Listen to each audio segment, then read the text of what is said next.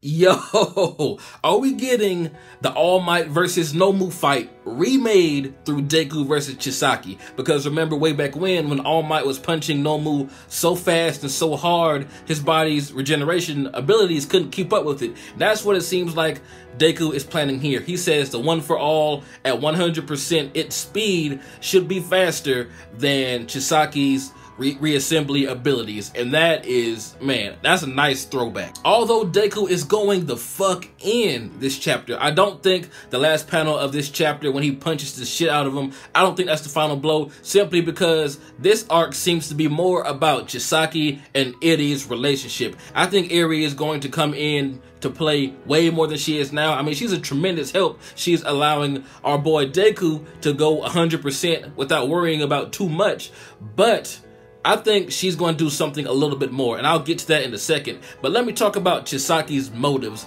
It's kind of disappointing to me that his motive is that of a cliche shonen villain. Like, hey, this world is wrong, I'm doing what I have to right it. And what he's trying to do is use Iri's power to revert everyone back to before quirks were, you know, the normal, so they can go back to being normal human beings before the mutation or whatever. Personally, if I had superpowers and someone tried to take them away from me just because he thought the world was wrong because of it, I would whoop his ass. But that's not what we're talking about. We're talking about this guy having almost the exact same motives as the hero killer. I mean, granted, this new string of crimes came from the hero killer's actions, but just the fact that Chisaki has such a cliche-ass motive, you know, right the wrong in the world.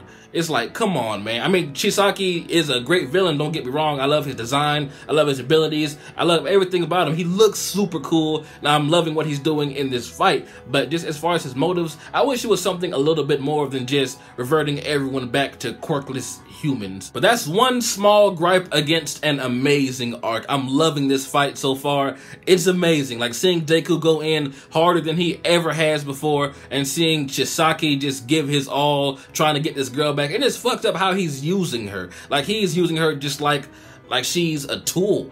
She's a freaking human being, dude. You are an asshole. What I meant by when I said earlier, I think Iri is going to play a bigger part in this. Maybe Deku gets overwhelmed for some reason, or maybe since she can't control her abilities, she starts reverting his body back to the point where he could use one for all effectively or something, and he can't fight, and there's no one else in the immediate area that can take down this guy. So she pretends to go back to Chisaki, and she holds on to him, and then she reverts his body to the point where his mutation isn't active, so maybe he can't reassemble or disassemble anything anymore. But I'm calling it right now. If Deku did not just destroy Chisaki with those punches that he just did, Iri is going to come in and have to finish the job. It sounds hilarious because we know that Deku is way stronger physically than Iri, but her ability can actually help out this fight a lot. Like, just imagine if she, you know, grabs onto him and she nullifies his, you know,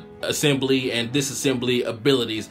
He'll be a pushover, then Deku can knock him the fuck out. So that's what I think is going to happen. Although this plan that Deku has about punching him so fast that he won't be able to reassemble himself, I think, you know, it's going to do some major damage to him, but I don't think it's going to be the thing to take him out. I think Iri is going to have to step in and cancel or nullify his quirk. So let's all talk about the elephant in the room, shall we? The end of this chapter.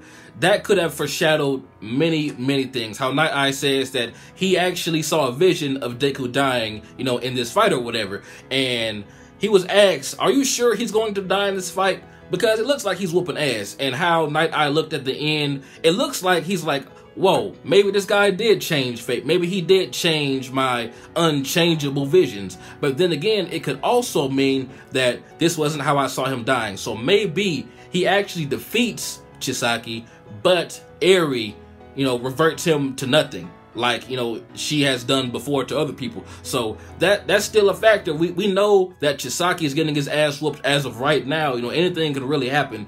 But Deku still has a little girl on his back that he knows can't control her power. She knows she can't control her power, so she might end up doing more harm to him than Chisaki had. Although we all know Deku is not going to die now or anytime soon. If he does in this series, Eri is still a factor. Like, she's still on his back. She still doesn't have perfect control of her abilities. So she may go overboard and revert him to a point where maybe his muscles aren't strong enough to even support One for All, like way back at the beginning of the series. Maybe she makes him younger or some shit, like on some Dragon Ball GT shit, I don't know. But there are a few things that I want to see Deku do if this fight is not over, since as soon as he uses 100%, he's basically reverted back to a time where he wasn't hurt. I want to see him do, this may be me just being completely fangirling, but I really want to see him do the United States of Smash. We have to see that awesome ass punch one more time in this series, but I'm pretty sure we're going to see that technique at least one more time, because it was such a huge chapter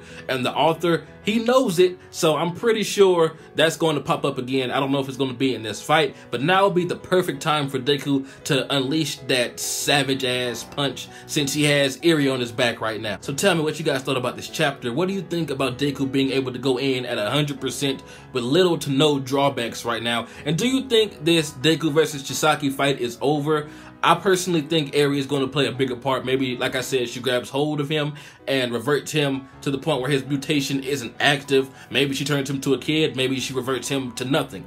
But I don't think this is over just yet. But tell me what you guys think down below. And it's unfortunate that we have a week break. I think 1 or 2 week break. Correct me if I'm wrong down below, but I think it is just a week break. But so no chapter next week. We have to wait 2 weeks. Hopefully this will get resolved and we'll get some epic shit next chapter. But anyway, tell me what you guys thought. This has been jbDAuchiha. Like, comment, subscribe, and I'm out.